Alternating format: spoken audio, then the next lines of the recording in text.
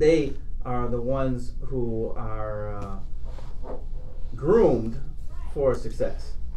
Why? Because it's in their self-interest. Who's that? Hey, it's the WVON Morning Show, and I'm back. It's your man, Maze Jackson.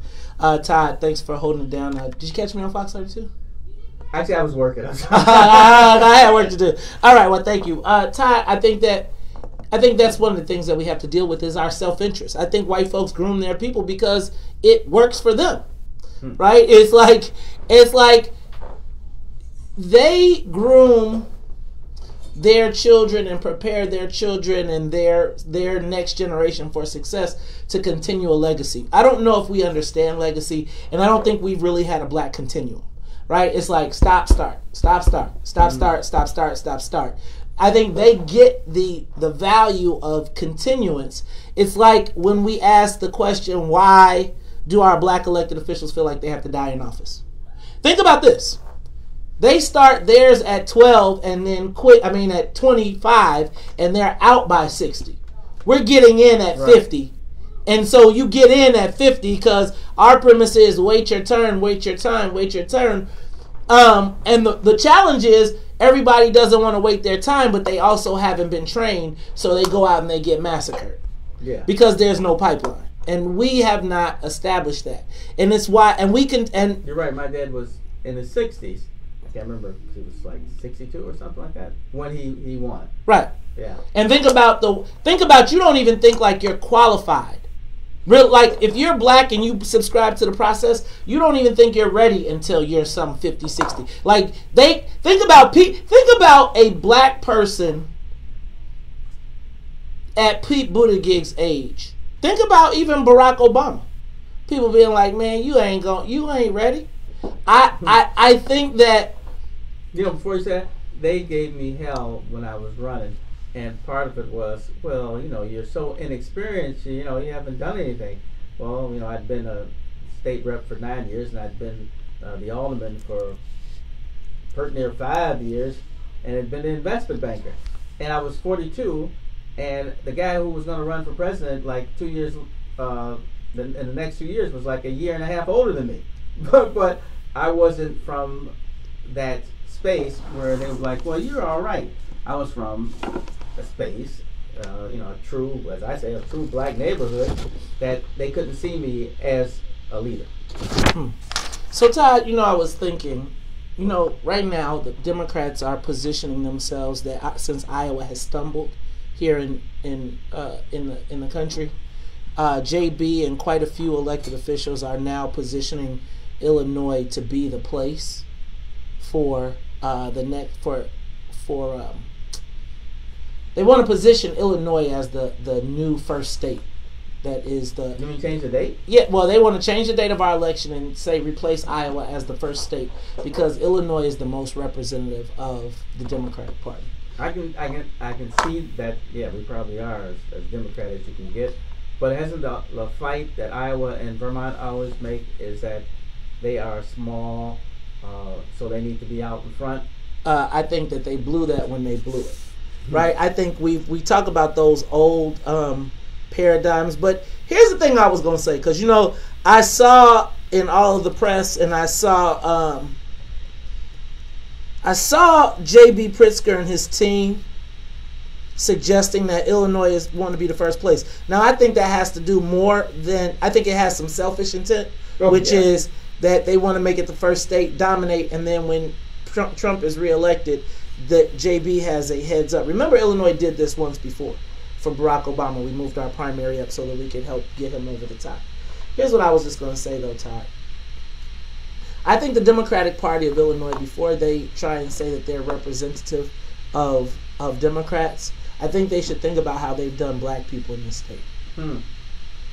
No, seriously. So you think about this email that I was reading before we went out of break, right? Yes. And you think about our governor saying that he found the least offensive black person. I'm not even on trip on it. Then you think about everybody got a case right now, or is under investigation for a case, right? Right. This is the worst state, even as we talk about everything else. This is the worst state for black people in the country. And here's what they're going to do.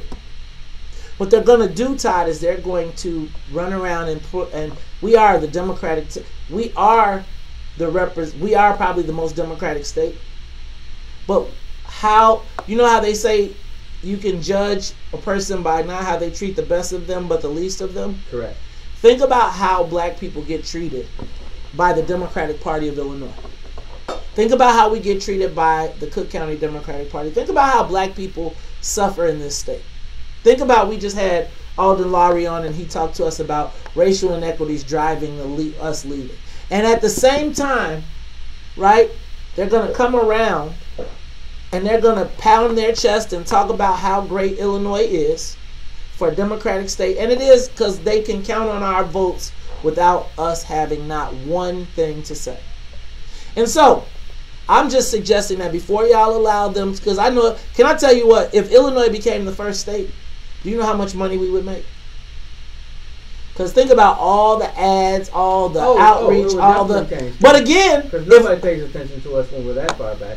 Right, nobody pay, but on top of it, if it's the first state, it's where everybody spends, all the presidential candidates spend all their time here trying to court and woo us. But even at that... I think Bloomberg would have spent money here after... He's spending crazy money here now. No, I mean, instead of skipping Ohio, yeah, if it had been in Illinois, he'd have come. But here's the challenge, though. The last time we had a gubernatorial race and over $300 million was spent, they could not demonstrate how black people got $1 million of it. So I'm not excited about... never get that. Well, so my thing is, I'm not excited to make more white people rich. Right. Right? So here's what they're going to do. They're going to tell you, Illinois should be the state. We are the example of what it's like. I don't know if they really want to sell that story. I mean, seriously, this is like really the worst state for black people. No, you're right. We've never really had any money go through the black wards. But the only time is when there's some millionaire and he's working with some person. Well, he found one or two groups. He found a group of pastors. Somebody you saw it in the last set of D2s in the governor's race. But it's not a thing where you hire a big firm. Or big firms, or small firms, and help them grow. Right. Right? Hey, we had a question at the Frogs meeting. Oh, God. Frogs meeting. The question was, do we need, or I need probably is the word, do we have to have a black messiah? We don't. We haven't. To do well? No, and we haven't. And we haven't had a black messiah. We haven't, and I mean, maybe we do. Because see, here's the thing. We need a black messiah, but we need a tip of the spear. We need somebody who ain't scared. We need somebody who will say that when the mayor stands up and calls you a homophobe for asking about your people, that is not scared to stand back up and say, it ain't got nothing to do with that. We need somebody who's not a pot, and everybody else will get behind him and say, shoot him. Yeah, but do we need a group of people to find that person, and as they say, sometimes you are shoved into greatness, and shove them into greatness? I think that we gotta. So the old man always says it can't be one, because if it's one, then they shoot that one, and then everybody runs around. So it's got to be people, because if you're looking at it from a distance. Well, when I say a group, I mean a diverse group. So yeah, it would be elected officials, business people. Yeah, but the problem is people have to recognize that we're equals in our spaces. See, the elected officials think that they're royalty. They think that they're better than everybody. So they think like, well, I got to talk to you. Right? They think like, how dare you think you have a say in your community? I'm the elected official. The preachers think that they're royalty. Said it can't be everybody. I mean, everybody's not going to be behind you. You just need the right people. Okay. Well, we got to find who that person is. Did you say I got to go now? Dang it. Wednesdays. You know what? But it's all right, because if it wasn't for aerial capital management, you know what I'm saying? So ain't nobody tripping. Shout out to Aerial Capital. Shout out to Aerial Capital. We got to get out of here because we get out of here early. Hey, guess who was on the Water Reclamation Board? Who? John Rogers' father. Ah, really? No. Was he? Okay, that's good to know. All right, well, if it was left up to these white people, he wouldn't have been there neither. Hey, y'all. So, for Jennifer Thompson in the newsroom, for Miss Sonia Escobar, the musical conductor of the Soul Plane, for my co-host, Todd Stroger, thanks for holding it down. I'm your host, Maze Jackson, every day asking the question, what's in it for the black people? And if you don't like it, you can still tell them. Maze said, we out of here. Peace. Live from the WVON newsroom, here's our... All right, this does have a touchscreen, which is kind of interesting. When it blew up on your ass. Better me. Did y'all miss me when I was gone? Y'all don't be missing me when I'm gone. Well, they probably were watching you or not listening to me. All right, y'all. We out here. Peace.